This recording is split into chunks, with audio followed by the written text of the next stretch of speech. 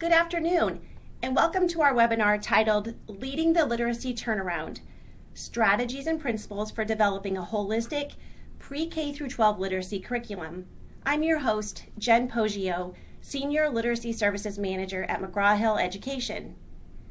Today we will be hearing from Dr. Shawn Mahoney, Chief Academic Officer at McGraw-Hill Education School Group, as she sheds light on today's pressing issues surrounding literacy initiatives and gives us some pointers for progressing our school literacy initiatives and plans, focusing on new ideas for ELA curriculum improvements. Although we have hundreds of educators online for this webinar today, Shawn will do her best to address some of the common concerns and directly answer some of your questions as well towards the end of our broadcast. Before I hand this over to Dr. Mahoney, I'd like to go over a few quick housekeeping items. This webinar is being presented in listen-only mode, which means you will be able to hear the presenter, but they won't be able to hear you. However, that does not mean that you cannot participate. Please type any questions that you have into the Q&A panel bar, and we will do our best to answer them at the end of the session. Also, please keep in mind that all attendees who remain online through the end of the webinar will be included in our drawing to receive one of 3 Fitbit Flex activity trackers. We will name the winners in our follow-up email to you and send the prize within 7 days of our webinar. For those of you tweeting, you can use the hashtag #LiteracyForLife. Welcome, Dr. Mahoney.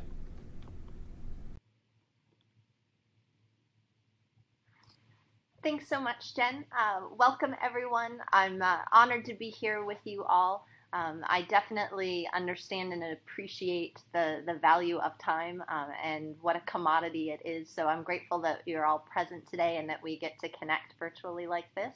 As Jen said, we'll be monitoring both the chat window within the actual presentation as well as monitoring tweets. So if you have any questions or comments, please feel free to interact through that chat window.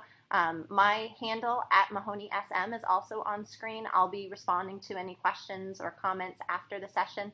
And again, we're encouraging folks to use hashtag #LiteracyForLife or hashtag #Literacy as we engage today. So thanks again for being here. And I thought that it might make sense for us to start with a bit of context. And I have a mentor that always reminds me that with each new age of life, we always enter as a novice. And if you think about literacy in the early days, stories were the vehicle that we used to exchange information about ourselves. At first, there was no printed word. It was oral history and oral tradition. And then with the advent of the printing press, we began to interact with words and language and text in a different way. So from the Odyssey to Confucius, what we know and what we knew was transferred through the written word. What people wrote was our key to understanding, and we knew what people told us, and that was a primary vehicle for our interaction. But the truth to understanding and really understanding the world around us is not just the text, but understanding those texts in context. And it's about the zeitgeist that is beyond our time. So certainly understanding the emotional tug of a text in the moment, but also understanding the broader context of that moment from a historical perspective. And so what I absolutely believe keeps that flame of knowing and learning alive is literacy. And in today's terms, it's the network for knowledge. So it is knowledge of self and knowledge of others and knowledge of the world around us. So I think it's important for us to remember that in any subject, so whether we're talking about math or science or economics or literature, the better you're able to understand, the more you can learn and grow. And so literacy really is this process of interaction between the self and text. And when I use the word text, I'm thinking of a broad array of text. Sometimes I use the language object under scrutiny or object under study because it's not just the written word, as you well know. And yet, with any object under scrutiny or any text, literacy is that powerful vehicle for the development of communication and for critical thinking. And without that thought and the analysis and communication, there's a breakdown of understanding. And so I see literacy as the cure for that fatal ailment. In other words, we come to work every day committed to better helping people understand themselves in their time. And you're all on this call today because you understand that literacy is a key aspect of that work. And we're committed to both understanding one another, ourselves, the text, and the world around us. So one of the reasons why I work at McGraw-Hill Education is because this commitment drives everything that we do. We understand deeply that literacy is about making meaning, and it's the essence of learning. And that when we think about this in context, we really focus on the science of learning and the art of teaching and how those two things intersect. So when I think about making sense of the world around us, entering each new age as a novice, we're really deeply focused on how learning happens and how the mind develops. So as we move forward today, we will stay squarely focused on the learner. We'll lead with the learning and those inquiring minds. And as I was preparing for today, I thought, it's always helpful to reach out to your network, a network of trusted experts. So I reached out to a colleague who is a former teacher, principal, coach at the district level. And I said, knowing that we're going to be engaging and that I am going to be connecting with 500 plus educators from across the country, what would you say is the most important message about literacy? And she wrote something in what was a quick note for her, but really spoke to the, I think, mastery of her craft. And so I'd actually like to read it to you. It's probably about 20 seconds or so, but it was so beautifully written that I thought it captured the essence of the rest of our session. So she said, literacy is a dynamic interaction. The meaning of literacy is deeply affected by context, personal experience, and culture. This definition has come to be understood as a process of interaction between the self and text, and text can range from the written word to the spoken word to media to environmental print, the items we encounter in our daily lives. This expansion of the meaning of literacy and text is where we find ourselves today. It is the evolution of literacy that informs our interactions. Literacy is a powerful vehicle for the development of critical thinking and communication. That sounds familiar. Its importance can never be underestimated, nor should its meaning ever be limited to understanding of the written word. So then, what is the role of an educator as it relates to literacy? The educator is the critical mediator and the guide. Students come to school sometimes confident or sometimes uncertain with a range of understanding of text, and as educators, we unpack this text to support their ability to understand and broaden their process of interaction with self and with text. So when we think about how we're going to spend the rest of the time, I suspect that there will be elements of our discussion and interaction today that are going to seem familiar and even validating.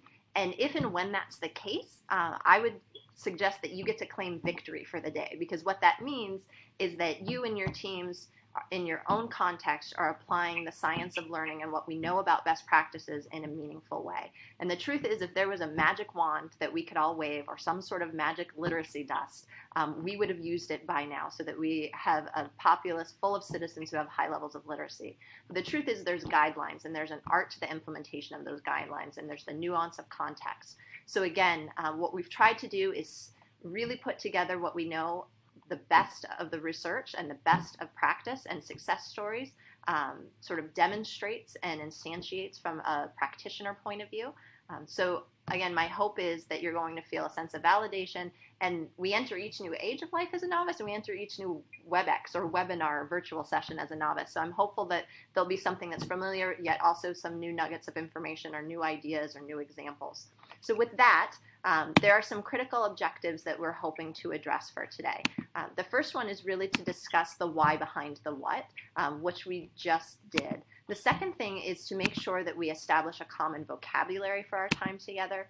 The third is to make sure that we outline a system view, and I'll talk a little bit about what that means to us, what that means to me, and the elements of that system. We'll actually put that system into a theory of action and give you some examples from our academic design work and how we think about those systems of instructions as we're designing and developing and validating, by the way. And then finally, I want to make sure that we're utilizing a case study for success, so learning from those others around us. So at this point, what you're going to see on screen is actually a key question. It's sort of essential question number 1 for today. And it's, what is your common, transparent, and clearly communicated definition of literacy? So this is a point where you feel free to light up the chat window, talk amongst yourselves, talk with us. We may not debrief everything that ends up in that chat window, but you'll see sort of a trend of how people are defining literacy, how they're making that transparent within their communities and contexts, and how commonly sort of held that definition is. So we know that communication is often the hardest part, and when we're thinking about establishing a common vision, whether it's at a district level or a school level or even within a grade level cohort of classrooms, establishing a common vocabulary, not just for literacy, but also beyond, but in our context for today, literacy is absolutely important. So for today, we will actually do the same. So when we talk about literacy today, I'm pulling on the International Literacy Association's definition. And so what you should be seeing on screen is probably familiar to many of you. And again, this is one of those places where take in and digest what's meaningful and helpful and connect it to some of the new learning. But absolutely, we're talking about literacy as the ability to identify, understand, interpret, really critically think about, including create, and compute and communicate through a multiple sets of objects under scrutiny, and in any discipline, so it's interdisciplinary and across any context. So if we have a common definition, the second essential question that I'd like to pose to the group, and that again I'm sort of arguing that you pose within your context, so whether that's with other teachers, within your school, at the district, is this notion of systems. So how have you identified, visualized, and communicated the essential elements of your ecosystem as they relate to learning? And again, this could be at any level, and yet what I'm suggesting is that even if you're leading from the middle, so even if you are a teacher who is perhaps in a school or a district that isn't focusing on literacy as part of their strategic learning initiative, perhaps for this year, or you feel like for some reason you're the reading teacher who's sort of fighting uphill, it's still important that you have that clear, identified, and communicated vision of how this fits into the ecosystem. And what I would say, by the way, just when we think about collaboration, which is going to be a key aspect of the guiding principles as we move forward in today's session, think about some of your unlikely partners. Ask yourself the question, who can't wait to help? Who is my resource? And it reminds me of work that I did when I was in Tucson Unified School District. We instituted an academic reading and writing program over a period of 3 years. And I distinctly recall that one of the most engaged and one of the most active change agents around literacy was actually a PE teacher at a middle school. And she immediately saw how everything that we talked about at the beginning of the session, this notion of self and your ability to connect to the world around you, was critically important. And so she began essentially being one of the best and most informed champions, moving from a novice in the literacy space to a master in very short order. So again, as we move throughout today, think about how you're visualizing and communicating across your ecosystem, including some what you might think are unlikely partners who can't wait to help you. Okay. So when we think about a system and taking a system view, that key principle is really at play in everything that we do at McGraw-Hill Education. So when my teams are thinking about the academic design of a program and partnering with researchers and curriculum specialists, trying to really deeply understand all of the factors at play, it's important that we have an underlying way to articulate our model. And so when we talk about a system view, there's some core principles or constructs that we see as critical within a holistic approach to a strategic literacy plan or a strategic literacy initiative. So if we start with those key principles, you can call them constructs, you can call them dimensions, but all 3 of them are on screen right now. So we talk about the key principle or key dimension of core curriculum. We think about the key dimension of intervention or supplemental curriculum. And then we also talk about purposeful curriculum and purposeful elements of the learning system. And we'll talk a little bit about what that means as we move forward. In addition to these principles, right, so there's these key dimensions of core, supplemental, intervention, and purpose, really the instructional intent and what problems you're trying to solve. Those all sit within a larger context around strategies. And we see it as critical to have an integrated view of the world where you have strategies that deal with curriculum design. You also have strategies that are dealing with your professional development or your professional learning design, and then also your design for assessment and formative assessment and any type of assessment that is critical in your context, given, again, what problem you're trying to solve. So if we're looking at this graphic, the purple portion, the purpose portion, is critically important because it really does go back to getting clear on your intent and having the goals of making sure that you're reaching all learners, that you're instructing with intent, and that you're trying to engage and inspire not just the learners but all stakeholders. And then the interaction of all of these 6 elements, the 6 different dimensions and principles, is really how we start to tease out and unpack critical elements in the day-to-day lesson moments, in those small sort of intimate instructional moments within a program. So we're going to use this framework and these strategies and principles to anchor our conversation through a few examples. So question number 3, right, is really predicated on the fact that you have an anchor. You have some sort of system view that you've developed for yourselves and for your stakeholders.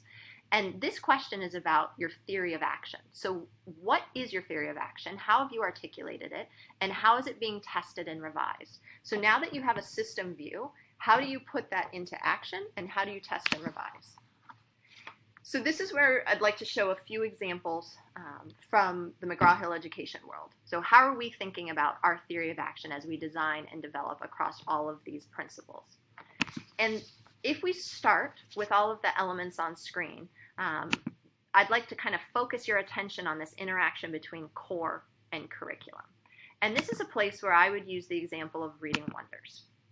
And when the team thinks about reading wonders, we had to make some very strategic decisions up front in the design so that we could have a theory of action around how we're handling text complexity in a literacy program. We needed a theory of action around collaborative communication. So again, ask yourself as we're moving through, how articulate and how clear and transparent have your theories of action been across your system of stakeholders? So for example, do you have a clear theory of action around how you're conducting research and inquiry, and how does that play out across all of your ages and stages and disciplines of learning? I'll plant a little seed right now and say that when I conducted a case study with a colleague who has turned around 2 schools in her career before joining us at McGraw-Hill Education, the very first thing that she said is a key element, and again, I'm giving away the number 1 thing on our list, but it's alignment. And it's alignment of those critical theories of action.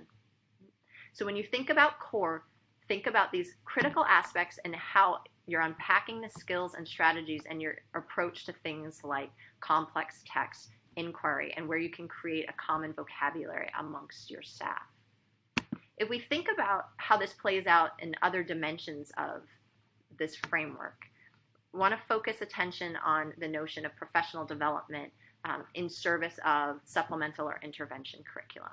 So here, this is a slightly different example where in our world, we were working on the design of direct instruction.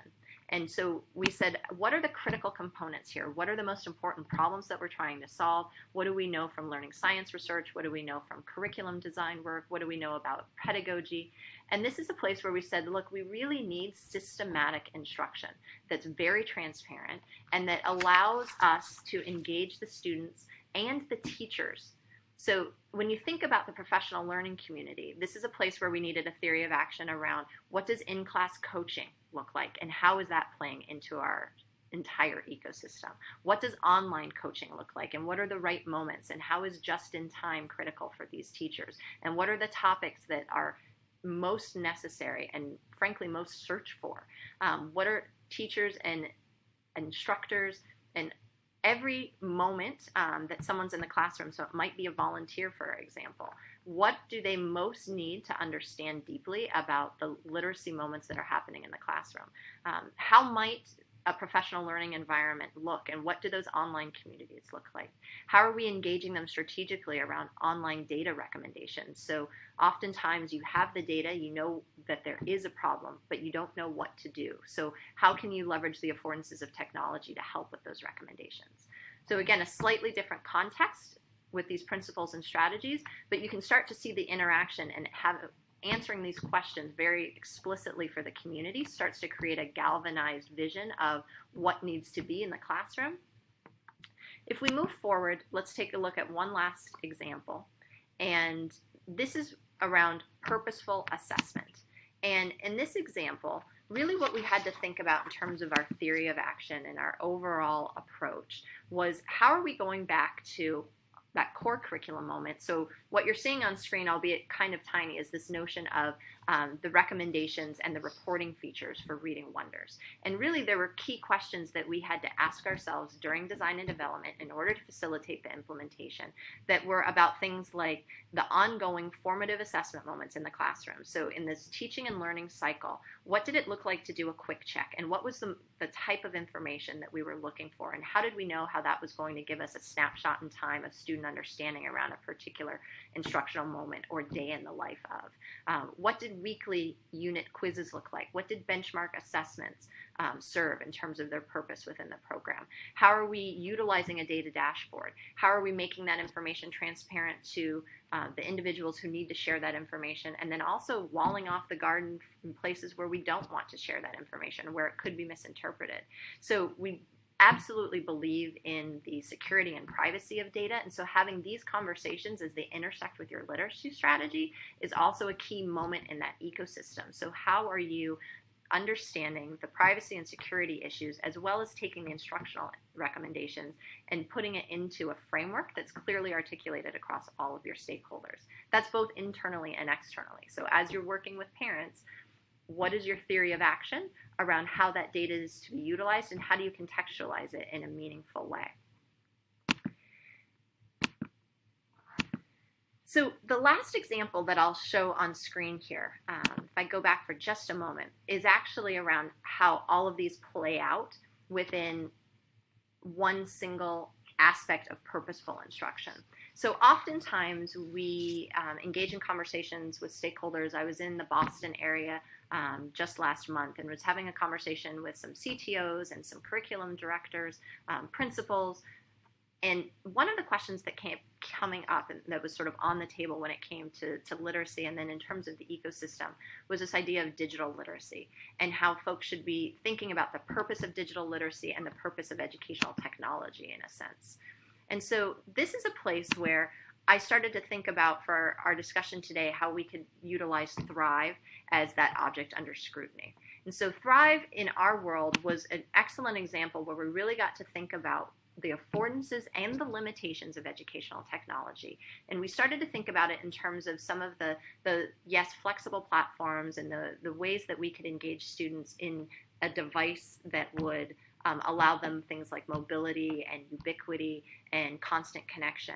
But really we went back to what's the purpose from a learning perspective. And so again, we had to think about our theory of action around blended classroom models. We had to think about our theory of action related to collaborative moments. What did it look like to do sort of peer reviews and peer collaboration in a shared writing context? And what was the most useful way for the technology to support and enhance what was happening in the classroom?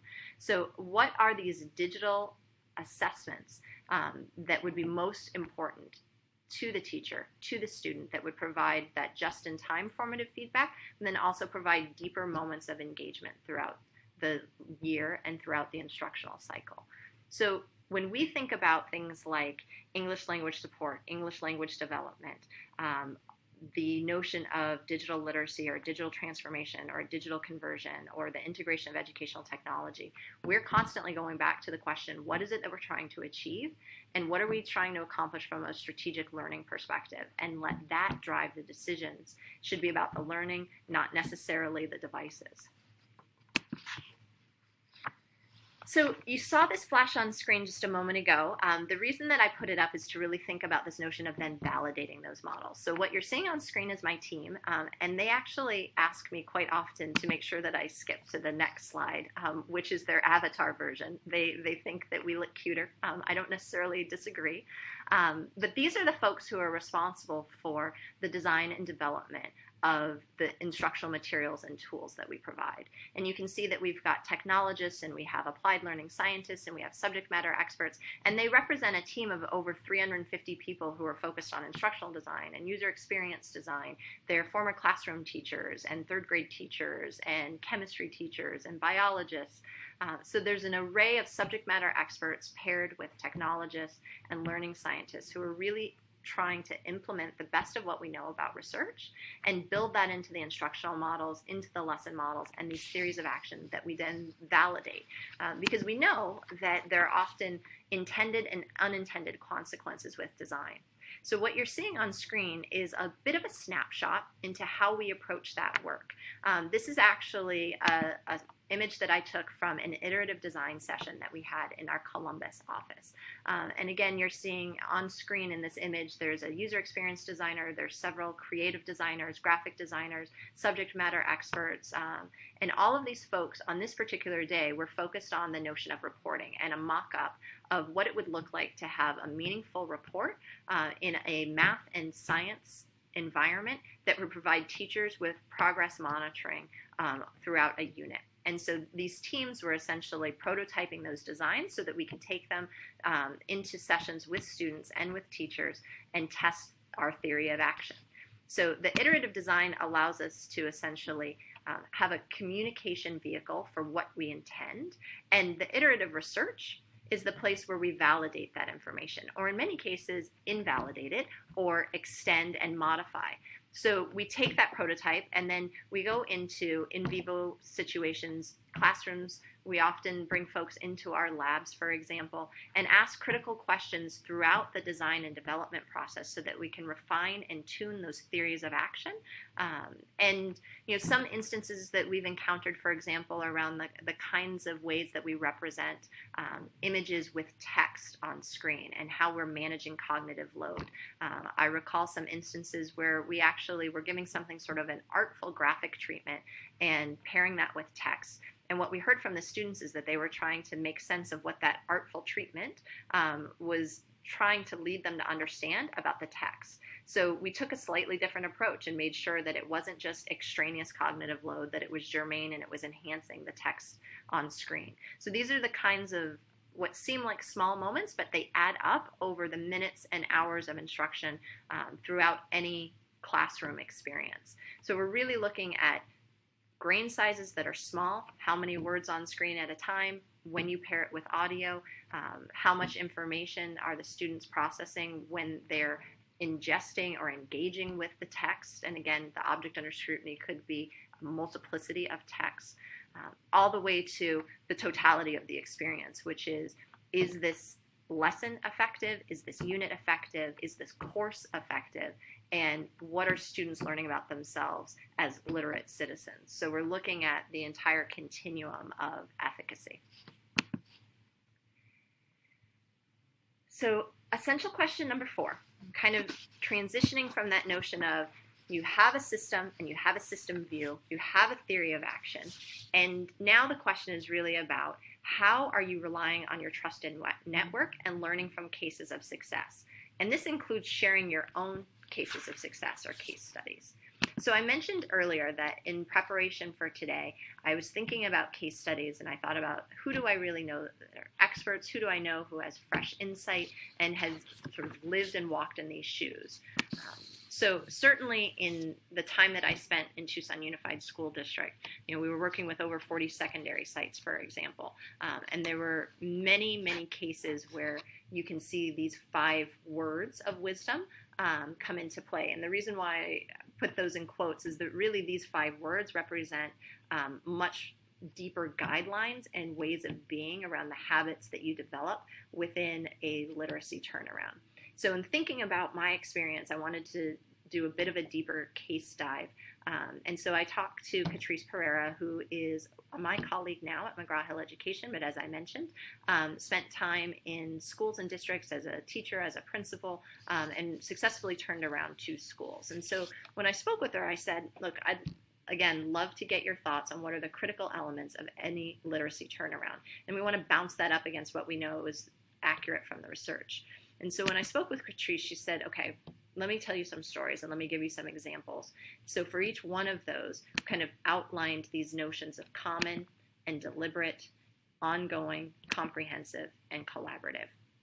And when we walked through and unpacked each of these ideas, I alluded to this earlier in the webinar. The idea of common was the first thing that she recommended, and she said it was critical, again, from the curriculum alignment perspective. And so she really talked about vertical teaming, taking all of your 7th and 8th grade teachers at a middle school, for example, and giving them common time to plan and review student work product. She also talked about the idea of designing and delivering instruction in ways that, again, go back to that common vocabulary. And the example she gave was walking into 2 classrooms and having 2 math teachers side by side teaching summation in very different ways and using very different vocabulary.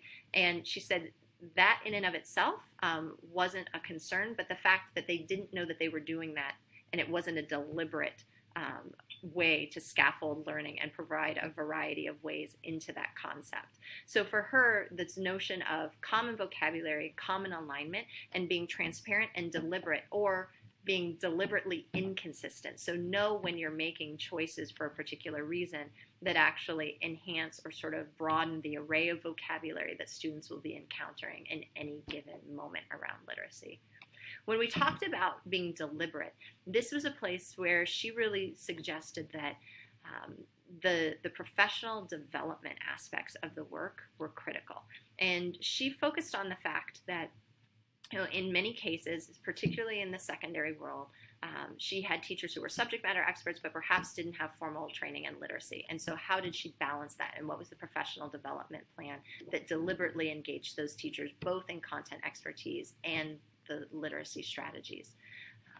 When we talked about ongoing, this was a place where she made sure that in every professional learning interaction, whether it was in the professional learning communities or whether it was in an after-school session with parents or whether it was outreach to the community, that in every moment they were coming back to the core problems they were trying to solve and even using the same language around that ongoing engagement, so that the repetition and the constant focus became a tool that helped create that common vocabulary.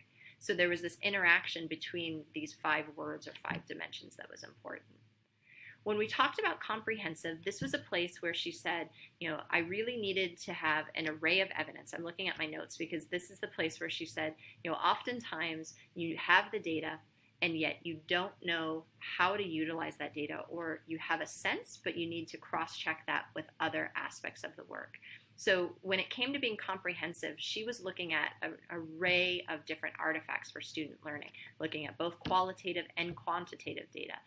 She actually talked about having a data room at their school where the teachers would kind of use that room as a place to cluster and deliberately plan an intervention for a student, or looking at grade level trends, or looking at how students were performing across a strand of literacy. And so having a dedicated space to the comprehensive sort of analysis of the data, and again, a myriad of data. She talked about sharing protocols and tuning protocols, where the teachers would show up at the table literally and bring student work product, and they would talk through the learning objective and what they were trying to achieve and how that was aligned to the standard. And then they would put the student work product on the table and sort of push back from the table and listen to their colleagues, silently taking notes.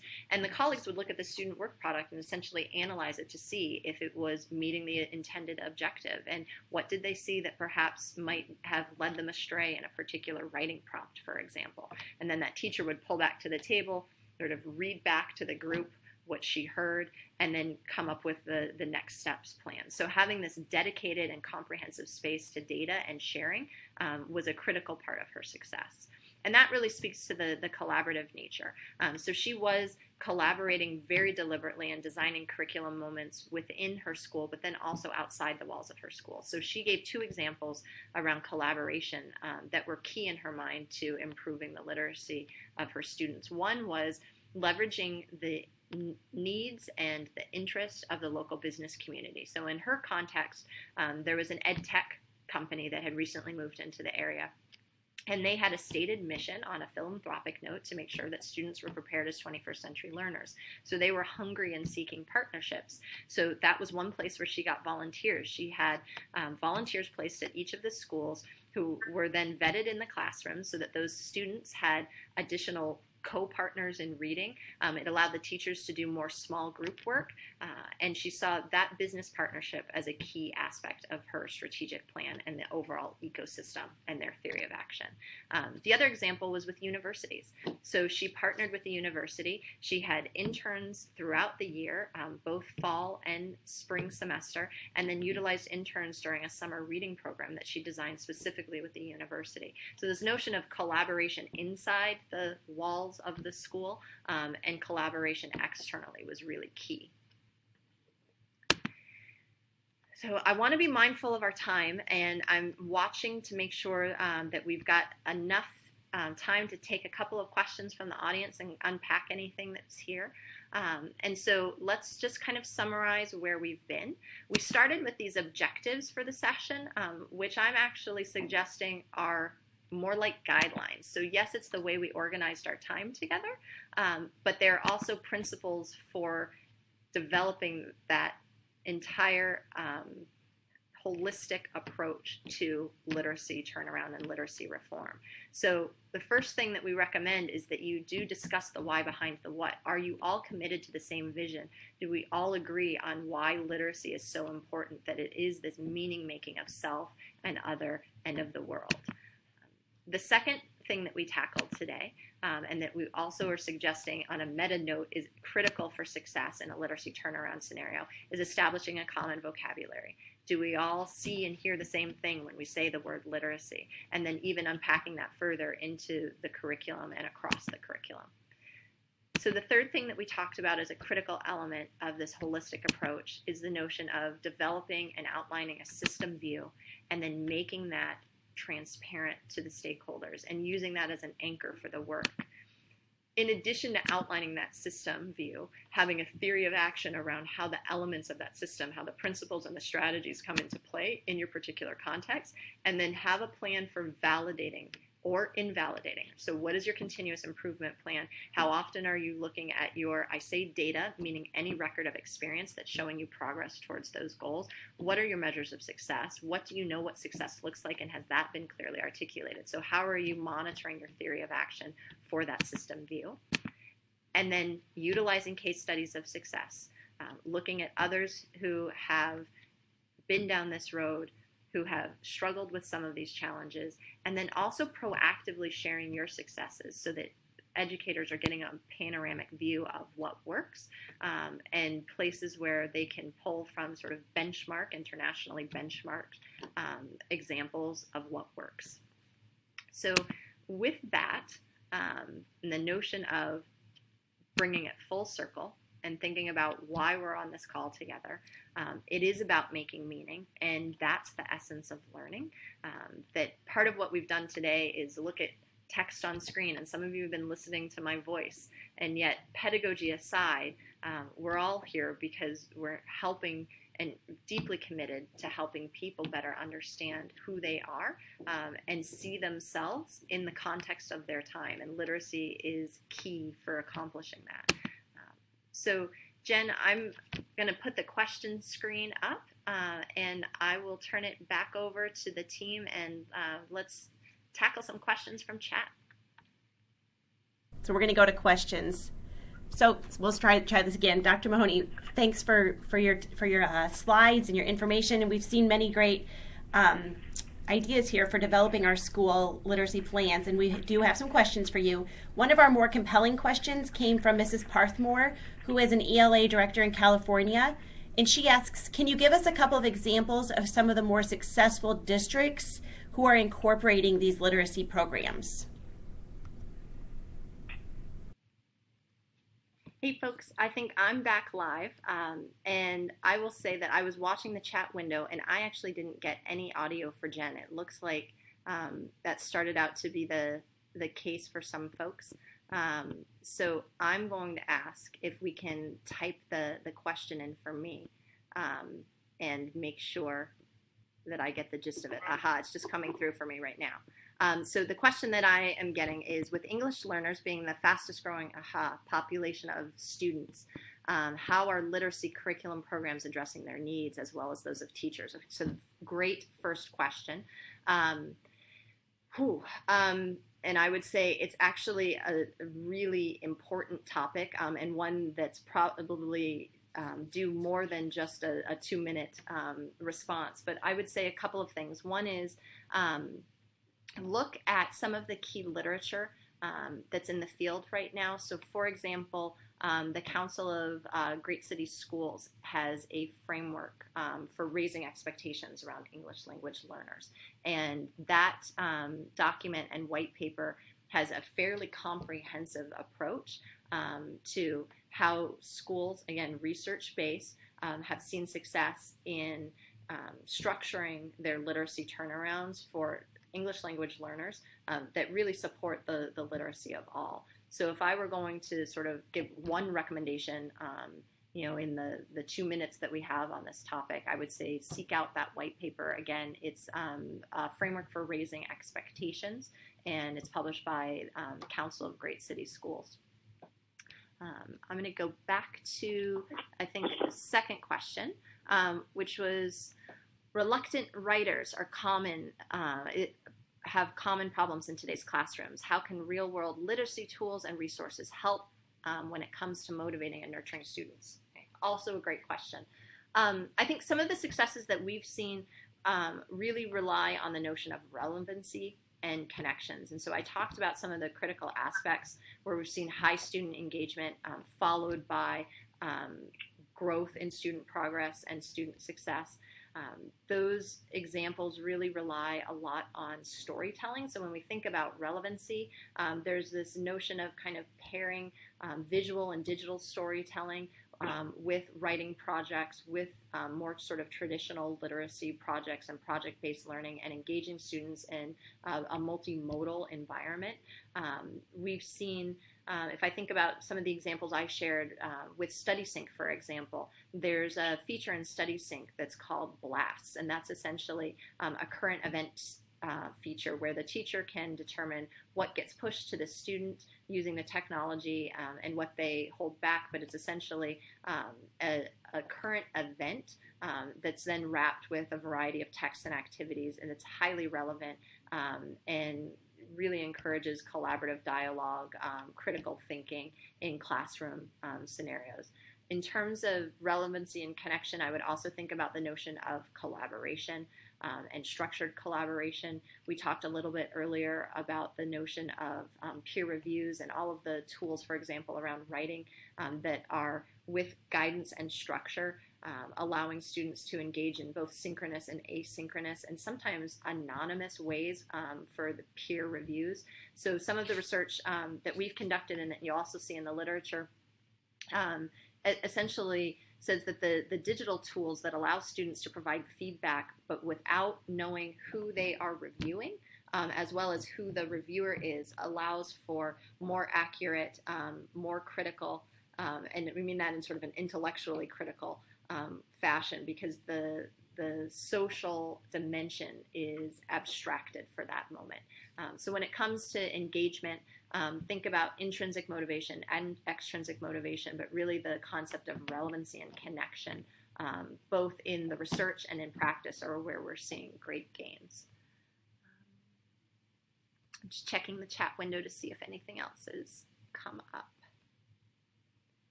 Let's see. Here's one. It says, we have 40 minutes a day for planning. Been there, got that. How do you suggest we manage our time to incorporate your suggestions? Okay, so here's the example. I teach AP Lit, 3 classes. Yep. AP Language, 2 classes, and a class of English 3 honors. I'm always correcting essays. Is this only for teachers of other subjects? Excellent question. So we started the call actually by me saying thank you for your time, because this is certainly an example of where time is one of the most precious commodities, and how you prioritize your time and utilize your time, even when done wisely, is a challenge. So I'm going to unpack this a couple of ways, and if it's not getting at the essence of the question, just write back in the chat window. But the first thing that I would suggest is, when we think about managing the time and you have one planning period per day, I do think about whether or not there are moments to lead from the middle. So these may or may not work, but I'm brainstorming aloud with you. One is to really ask if there are any other moments, like around the school-wide PD, for example, or at the AP trainings, if you're an AP scorer, for example, where you can kind of carve off time to work with your colleagues in those collaborative ways. Again, it might be a difficult conversation, maybe you've gone there before, but it's always, I think, worth asking about how you can influence the system, and maybe start to kind of carve off some additional time that would be devoted to other things if you hadn't engaged in that conversation. So influence, lead from the middle. The second piece is really around correcting essays, and that is heavy, burdensome work. There are some strategies that I've utilized, and I know that other districts have successfully. I think that notion of alignment that Catrice was talking about in her 5 words of wisdom is one place where we've seen schools really make progress and both keep the focus on literacy, but perhaps share the burden or the pleasure. So for example, if you are the only one in the school who is dedicated to correcting those essays or engaging in the writing process, how might that become a cross-curricular activity with a fully integrated literacy agenda? I'm picking up on that from the teachers and other subjects. Again, the class load, 3 classes of AP Lit and 2 classes of AP Language, and a class of English 3 Honors is a heavy literacy, I'll say, challenge. And so those are 2 of the ways that I know some of the teachers in the district have been successful. We've seen some examples around numeracy and literacy, actually, where the schools are working together to do exactly what you're suggesting, which is take kind of a shared approach to those instructional moments.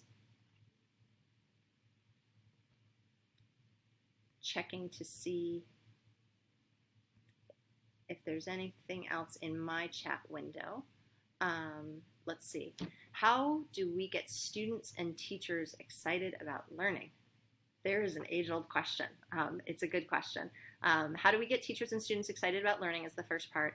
And then how do we develop student literate identities? I'm going to tackle the second part first, the notion of student literate identities or student literacy identities. One of the most powerful both engagement and learning and literacy moments that I encountered was the notion of a personal literacy history. And so without going overboard on details, this particular activity, this was probably the early 90s when I first encountered this. So it was done on paper and pencil. You can easily imagine doing this in a digital environment, but essentially it had tabs. So you took like a salmon color sheet of paper and overlapped that with the yellow, overlapped that with the blue. So you kind of had this tabbed history. And what the teacher asked all of the individuals to do, so she did this with a professional development learning session and then replicated it with the students. But on each tab was your age and grade. So started at age 5, kindergarten, age 6, first grade, etc. And on each of those tabs, asked individuals to write down what they remembered about their own personal literacy moment, and asked for any moments. It could have been positive, negative, or neutral. She defined literacy clearly so that the students included those environmental print moments that we talked about earlier. So it might have been that they actually got a trophy from their soccer tournament and it had their name printed on the front of it. So it was any literacy moment across those ages that was personally and experientially relevant for the student. And then she had the students exchange and turn those literacy logs, if you will, those personal literacy histories, into short narratives. And then those actually did get extended into what was a literacy share out day. So they shared their personal literacy history, and then they also brought in an object or a symbol of their literacy. So some students brought in books, others brought in trophies, some brought in medals, some brought a card that their grandmother had given them, but it was anything that they had to make meaning of that was personally relevant to them as a learner and someone who was making meaning of the world around them. When I think about that question around getting individuals engaged and really linking it to identity, again, it was one of the most powerful literacy. It was designed as a unit, but it was really this introductory moment into building a culture around personal literacy that I've seen. I'm checking the chat window here. Let's see. What are suggestions for fostering the teaching of literacy in middle school and high school grades in core areas such as science and social studies? Great question. So there's a couple of aspects of this that I would also unpack. One is that oftentimes when students hit middle school and high school, as you all know, the content tends to take on a heavier load, gets more rigorous, there's more long-form reading, and certainly there's a trend towards less long-form reading in personal lives or in social media.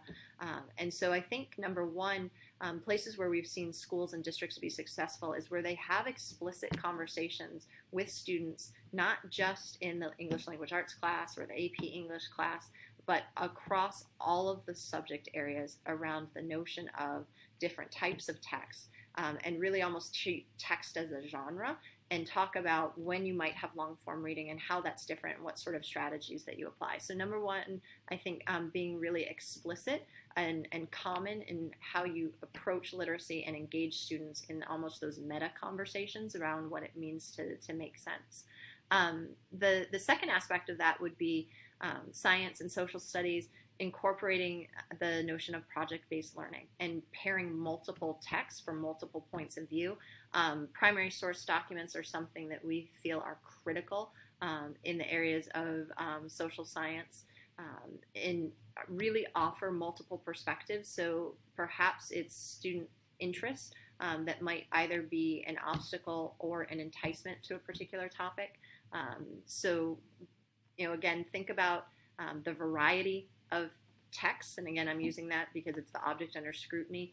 Think about explicit conversations and metacognitive conversations, and then again, going back to this notion of shared moments of instruction. How is the curriculum aligned so that students are seeing connections across the curriculum when they move from their science class to their social studies class? What opportunities do you have to create a holistic approach to the curriculum so that they're not just seeing the connections within a single subject?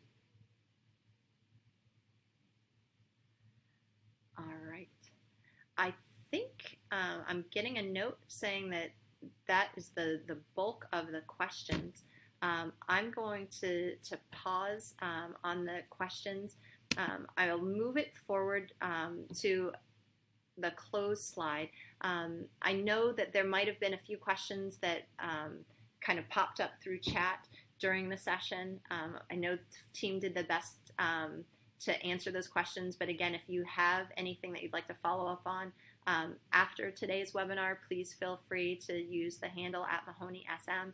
And then specifically, if there's anything you would like further information about when it comes to our work at McGraw-Hill Education, if you actually just go to this landing page, it'll ask you to click through a request, and that'll get you to a consultative strategy session with one of our team members. So if there's any topics like literacy success stories, if you want to take a deeper dive on some of our partner schools, anything is fair game. So I will close by saying thank you to everyone who joined. I appreciate the questions and the level of engagement, and I look forward to seeing you virtually again soon. Have a good evening, everyone.